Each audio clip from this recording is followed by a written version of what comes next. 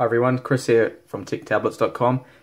Just have the Onda V919 Air 3G dual boot here in front of me. Just having a quick look around at Android on the tablet to see how everything is running, and I can report that there is no problems here with the Atom Z3736F. I know the same processor on some of the TechLast X98 Air models was freezing up. I haven't experienced that at all with this tablet.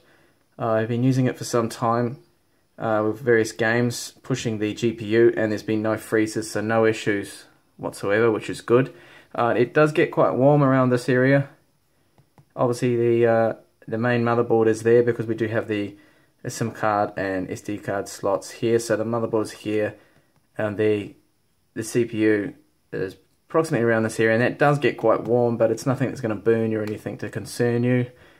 A couple of other things I've noticed, that the launcher, the stock launcher is definitely better than some of the other launchers I've seen. It's reasonably good, quite fast, very little bloat. There is only just a few applications here that I would call bloat. You've got an account center there with Onda, and there really is only just a few applications there that you would probably want to get rid of once you get root access.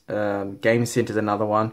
So there's really only maybe two apps or three apps on this ROM at least that need uninstalling. Everything else is pretty good, and it runs quite well. There's been no issues. In Android I found everything's quite smooth. It's good, there's no problems. Gaming, I'll just quickly show you. Real racing, gaming seems to run fine. When you are gaming, this captive home button here, which I will not touch, can be a bit of a pain because if you touch that, of course you go back to home, so you need to reselect the game again.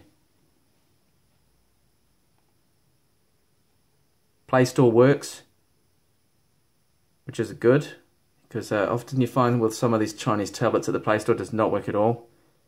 It's a real hassle. You'd have to fix that, and some people do not want to mess around having to root the tablet and install Play Store, so that's a good thing that it actually does work.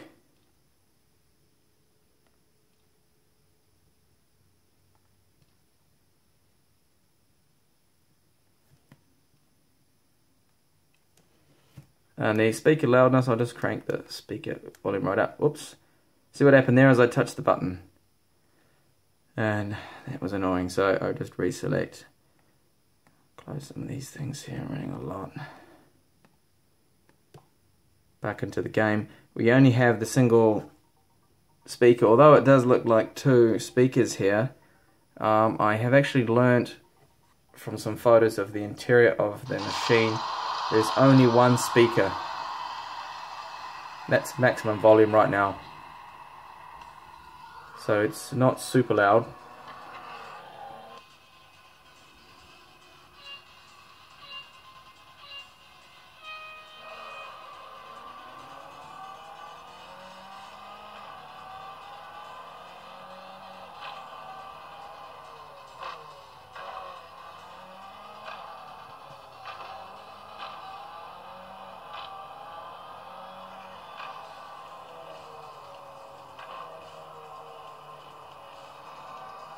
So you can see, quick look at a game there. So the gaming's running fine, there is no lockups as I mentioned before. It's the same with the Unity benchmark, no problems whatsoever. And now the battery life is a little bit disappointing. It's not as good as the TechLast X98 Air. It seems to really chew through the battery quite quickly when you're gaming, of course. That is normal, but the battery size is about 7,000 milliamp hours, which is about 1,000 less than what's on the TechLast and other tablets. Would be nice if it was a little bit bigger. And Play Store, of course, as mentioned, is working. I'll just show you that it is it's working quite fine. There's no problems. Downloads everything. Nothing wrong at all with that. Now the browser that's installed is their own, by the looks of it, or based on just the standard stock Android browser that they have just modified a little bit, and it runs quickly and fine.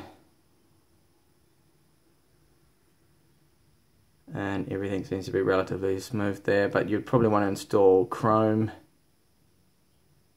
or another browser, because I'm not really 100% sure what this browser version is. It could just be completely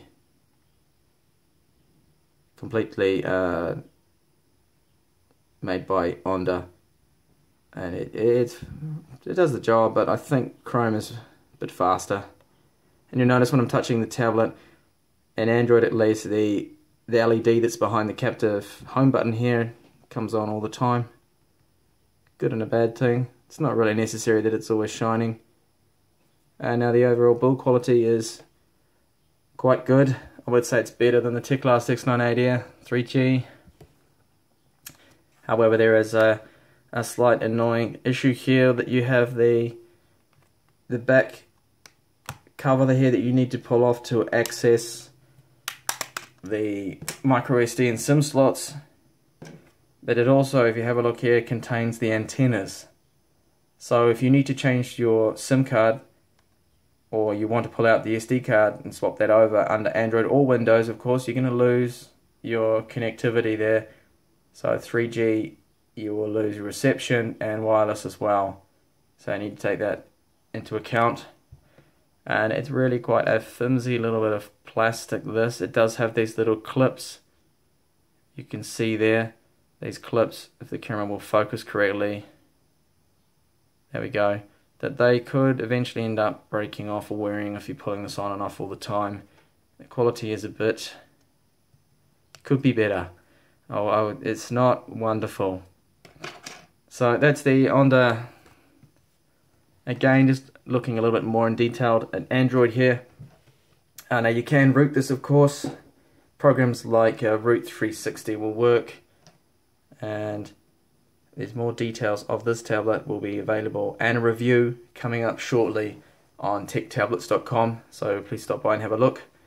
And if you did like this video here, please give me a thumbs up, and do subscribe. I'll have more videos on this tablet and various other Chinese tablets once I can get hold of them. Thanks for watching. Bye for now.